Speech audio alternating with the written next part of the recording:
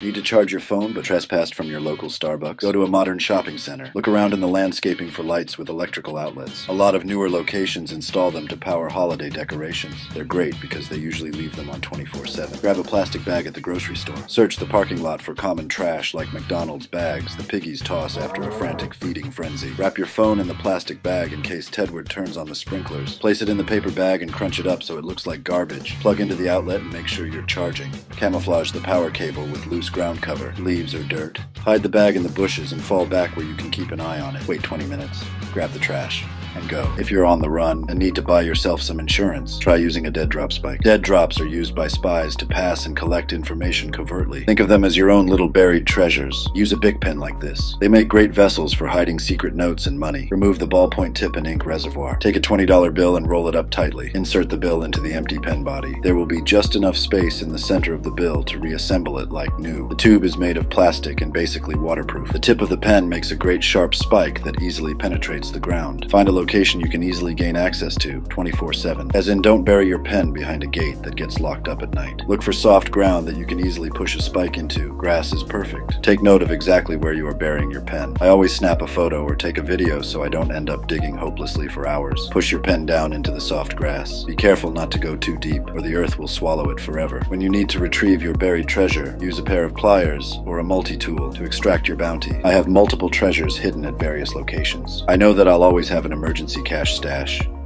if I can find it. Next time you're at the $5 store, formerly known as the $1 store, grab a few items. Vicks VapoRub or generic menthol ointment is a very powerful tool. The bottle claims it's 100% natural, but most all ointments like makeup, hair products, and chapstick use petroleum as the main ingredient. When I'm stuffed up, I place a small dab on my finger and insert into my nostrils. Goddamn kilogram. It opens up my nasal passages and helps me breathe easy. Petroleum is flammable. Grab some cotton balls or rounds and smear on a bunch of the menthol ointment. Hit it with a Bic lighter, and you've got yourself a mini inferno that will burn steady in wet and windy environments for a few minutes. Thanks, oil. Staying dry and warm is priority number one. Study the maps of your local transit system. Starting at your current location, find the destination with the longest travel time. It doesn't require you to deboard or transfer. This ride here takes 4 hours round trip via train. Listen to music, read or watch a video.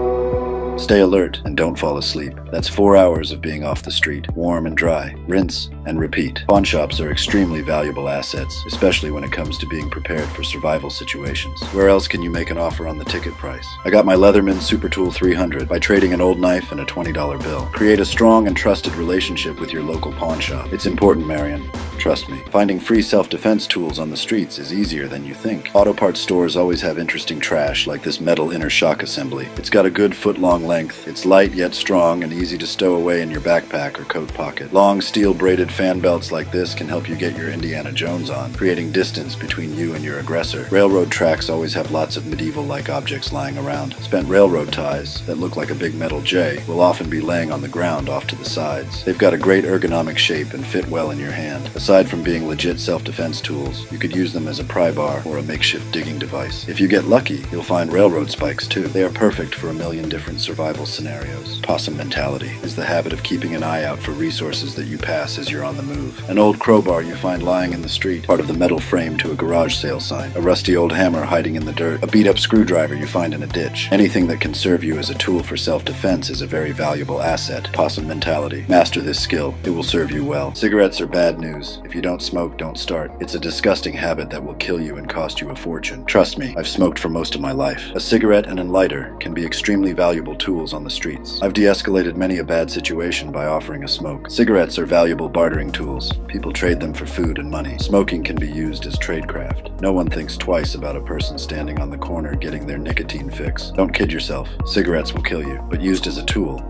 they can be an asset. Wet socks? Get them drier quicker using your body heat. Remove your soggy foot blanket and wring it out thoroughly. Place the damp sock inside your coat or in a pocket close to the heat of your body core. Zip up and keep moving. You can also strap them to the bottom of your backpack and let them air dry. Either way, they'll be a little less wet when you go to put them on again. While you're at the dollar store, use your food stamps and pick up a jar of coconut oil. It's a food. Coconut oil burns forever, and you can use it as a moisturizer for chapped lips and other places that need lube. Use a birthday candle and break it in half, removing the wax but leaving the wick intact. Carve out a hole using a thin, sharp object about an inch deep. Place your birthday candle in the hole and light the wick. Now you've got a candle that will burn for hours on end. If you can't afford a multi-tool, hunt down an old pair of made-in-the-USA pliers. Try thrift shops and garage sales. They have a million uses, like picking up jagged metal, twisting wire, and giving complimentary dental extractions to the enemy. If you want to get your James Bond game on, add a multi-bit screwdriver to your arsenal. I love the ones that store the bits on board in the handle compartment. There's an attachment for every type of situation you may need to get yourself out of,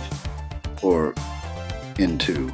Motel rooms used to be cheap. Nowadays they're $100 and up for the night. A common practice on the streets is to split a room. You'll be approached by a stranger, usually a woman, who offers to go in halfsies on the room for the night. Be very careful. You pay for the room and add the stranger as your girlfriend on the paperwork. She gets a card key and loads her stuff into the room. This stranger says she has to run out real quick and asks you to watch her stuff. She returns hours later, but this time with a dude or two. Now the fun begins. She claims that all of her money has miraculously been stolen out of her bag while she was out. To avoid getting a complimentary colonoscopy, you gladly hand over all your cash and belongings after Dude 1 lowers his gun from your head. And just like that, you're on the streets with nothing. Foobar. While you're at the dollar store, grab a jar of peanut butter. Creamy, obviously. We're not psychopaths here, people. Peanut butter is nature's miracle food. It's packed with nutrients loaded with calories and proteins. It doesn't need refrigeration, and it lasts forever. Add some dollar store crackers, and you've got a meal, or a sadistic torture device if you hide the milk. If you get a sunny day, it's time to air out your clothes. Taking a proper hot shower when you're homeless is a rare event. The sun's ultraviolet rays can kill bacteria on dry fabrics. Strip off your stinky socks, shoes, and whatever else you can. Give them a good shake to get all the dead skin flakes off. Let them bake in the hot sun as long as possible. You'll feel somewhat less dirty in your UV nuked threads. Potato chips are loaded with oil. They make a great emergency fire starter. Grab a handful and smash them up until they're semi-pulverized. Dump them on top of the Mylar wrapper. Start your barbecue with a Bic lighter. If they don't take off easily, add a couple squirts of hand sanitizer as an accelerant. Make your mini inferno last even longer by adding a rubber band to the party. Any burning rubber will let off a thick black smoke. Don't breathe it in. Your little volcano will burn for 3 to 5 minutes, giving you plenty of time to add your kindling and grow a fire. Makes you wonder what those oil-soaked chips do to your body.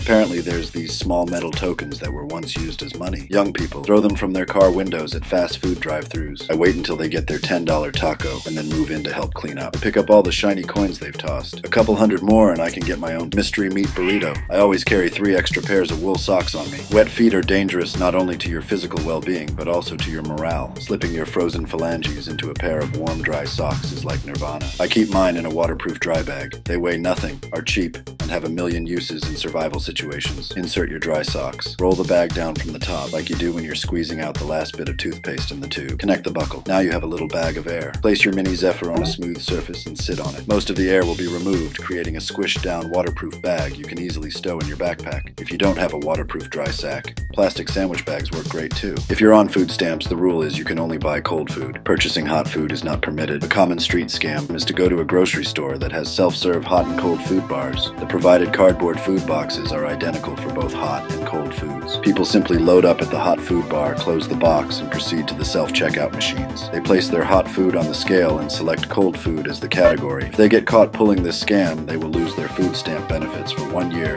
and face jail time and fines. Is it really worth it? I always carry 3 Bic lighters on me, 1 in my pocket and 2 in different locations inside my backpack. I try to get bright colors so they're easier to find when I'm impaired. In the US, they come with a child safety or future pyromaniac mechanism that makes it extremely difficult to light if cold or wet weather affects the dexterity in your fingers. I perform the exorcism with my Leatherman Super Tool 300. I select the All tool, place it under the metal safety band, and give a quick twist. Easy peasy. Now I can flick my Bic without the metal condom. Your own urine will keep you warm. Just find a bottle and pee in it. Wide mouth Nalgene's are the best. Use a Sharpie marker. Fatter the better. Mark your container with a large X. That way you'll know it's dirty and not accidentally drink it. Find a good hiding place to take a leak. Put your bottle wherever you're cold. But It'll warm your ass right up. They say humans can only survive for 3 days without water. I've tried it, and by day 2 you're hurting for certain. Find a commercial building. They have water spigots installed in reciprocal boxes along the outside walls. Head around back to the shipping and receiving zone. Scan the walls and look for a square box or metal faceplate, usually about 2 or 3 feet off the ground. You'll need a Silcock key like this to turn on the water spigot. You can buy one online for around $10. It has 4 hex socket keys. One of them will fit the box and spigot. The water in these lines is potable, meaning safe to drink. The word safe is questionable. I recommend adding water purification tablets to chemically disinfect the water, killing dangerous bacteria, viruses, and parasites just to be sure. Use your Silcock key to open the box. The spigot lives inside. Place the key on the spigot nut and turn it counterclockwise to open the water.